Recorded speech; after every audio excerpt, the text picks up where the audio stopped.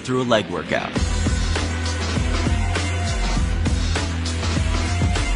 The ultimate goal of this workout is muscle growth. We're going to do that with lower rep ranges in the beginning and then moving on to that trademark 35 rep burnout towards the end. We're going to break the legs into 4 muscle groups. We're going to start with calves, move to quads, then hamstrings, and we're going to finish off with glutes. This workout should take approximately 1 hour to an hour and a half. This is not an aerobic workout. Allow your heart rate to stabilize before moving on to your next set. If you're ready, I'm ready. Grab your pre-workout and let's get after it. We're going to start off with seated calf raise, so we hit both the gastroc and the soleus. We're going to hit the 5 sets of 6 to 10 reps, followed by a 35 rep burnout. I've done both high reps, low weight, and low reps, high weight, and I've found over the years that my body responds best to heavy weight when dealing with calves. After you've successfully completed the 5 sets, we're going to do a burnout of 35 reps on the seated calf raise.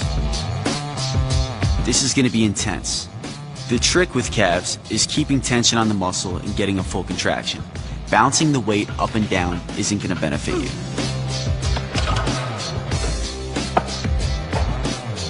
Next up is standing calf raises on the Smith machine. This is going to be 5 continuous sets, stripping weight off each set with about 1 minute rest in between. You want to hang out around the 8 rep range, but make sure you're still going till failure. Me personally, I go till failure on every set.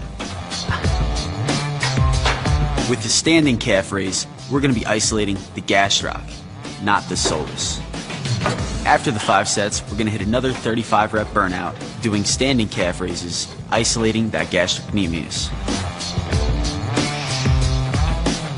Again, with this 35 rep burnout, the weight should challenge you. Get that 35 reps, go full intensity, all in, and finish off your calf workout with a good set.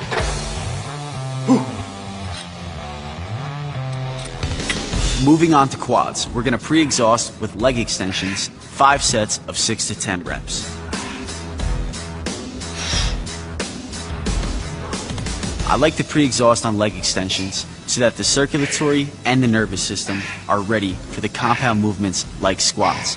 But remember, this isn't a warm-up set. This is all-out intensity, 5 sets until complete failure.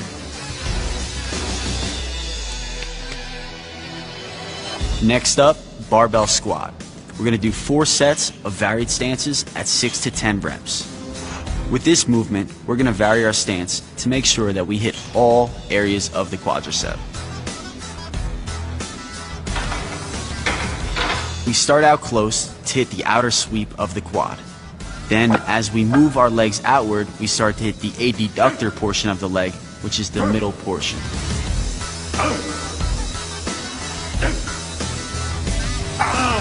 It's good to make sure you hit this movement toward the beginning of your workout because it is a demanding exercise. By hitting a compound movement like this squat, you could stimulate muscle areas that you couldn't hit otherwise with other exercises. Foot and toe positioning can play a vital role in which area of the quadricep you're hitting. As you do narrow stance, keep your toes pointed forward. We're going to work on the outer sweep of the quad. As we move outward, you can keep your toes pointed forward to make sure that we're hitting more the quad than the hamstring.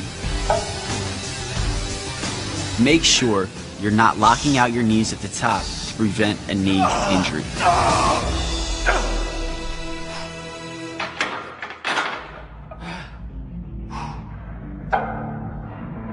Next up, narrow stance leg press. We have 3 sets of 6 to 10 reps.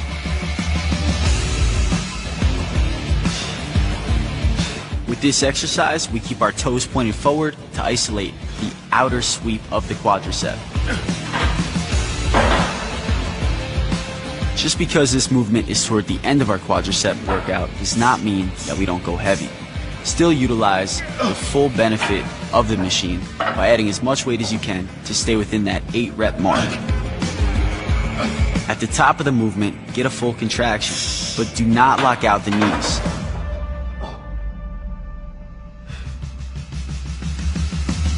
Last up for the quadriceps is the sissy squat. The sissy squat, we're going to do 35 reps and really get the blood flowing to the muscle. When executing the sissy squat, you want to rock forward on your toes, keep the pelvis up, and stretch the quad as much as possible.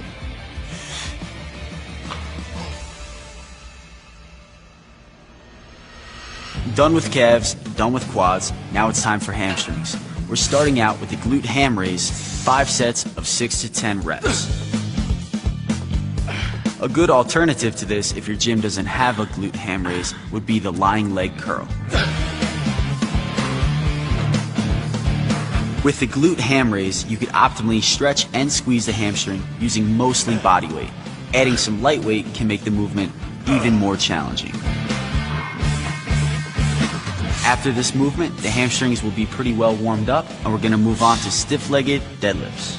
With this movement, we're going to do 2 drop sets till failure, 6 to 10 rep range. Again, with this movement, choose a weight that's going to challenge you. Be sure to have a slight bend in the knee and keep your chest up so you can really smash that hamstring.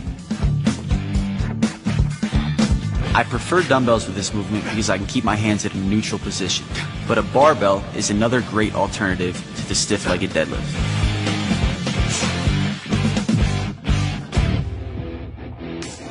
Next up, back to the leg press for wide stance. We're going to do 3 sets of 6 to 10 reps. For this movement, we're going to utilize the duck stance with feet pointed out to really isolate the hamstrings and actually activate the glutes that are going to come into play later on.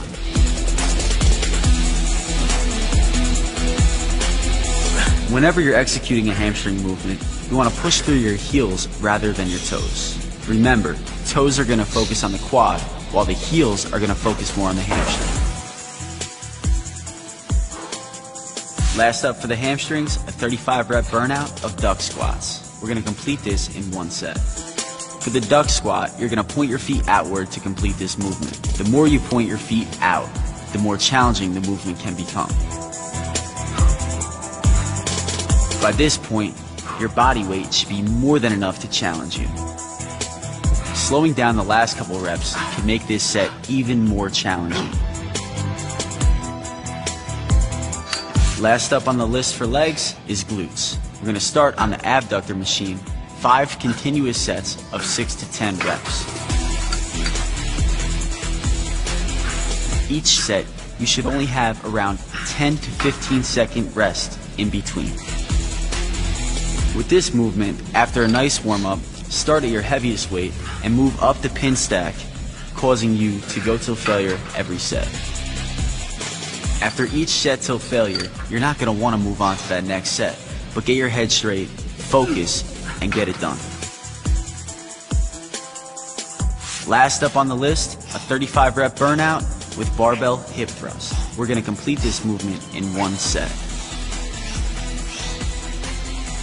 We're going to finish off this movement to hit any part of the glute that we didn't hit on the abductor machine. At the top of that movement, get a good contraction and really squeeze those glutes.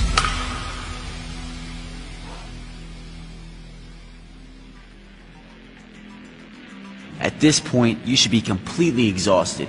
If you did this workout correct, you could even be crawling out of the gym.